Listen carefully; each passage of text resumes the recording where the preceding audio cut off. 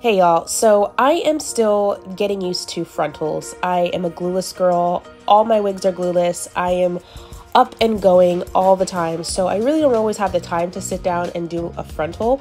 However, when I do, this is usually what it looks like. So I've already cut my lace a while ago, and this is actually my second install, and I'm noticing that there's some things that I would like differently compared to the first time I wore it.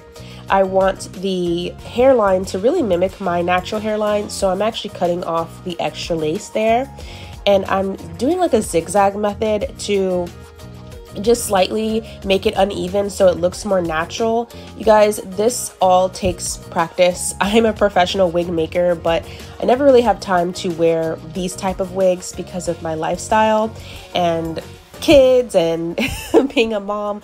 I have to run out the door all the time. So right now, I'm really liking how this is looking. It looks a lot closer to my natural hairline. It's not going straight across, and I'm just using the Eben spray and a mascara brush. Again, I am in a hotel room with very minimal materials. And I'm using that to press down my lace. I really don't like using my hands to press my lace down. And then after, I'm gonna go in with my melt band, my pastiche melt band, leave it on for about 15 minutes, take it off, see how I feel. Now I want baby hairs. Well, so now we're gonna go ahead we're gonna trim some baby hairs, and you call them baby hairs, you call them adult hairs, you call them short hairs, whatever you want to call them. Stick with that, but that's what I'm doing. And I did not have edge control or any gel, and I'm literally using conditioner from the hotel, y'all.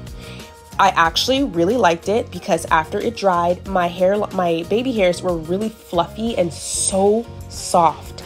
Of course, I'm not using a latex adhesive. I'm using a temporary adhesive, so if I sweat any water, it's going to easily lift it. So it's important to use that melt band to hold it in place. You have to be very patient when you want to use a frontal but not use an actual latex glue. So now I went ahead and trimmed my baby hairs, and I'm adding my melt band again, and I'm going to leave it on there for a couple minutes, and then I'm going to take it off and show you guys the outcome.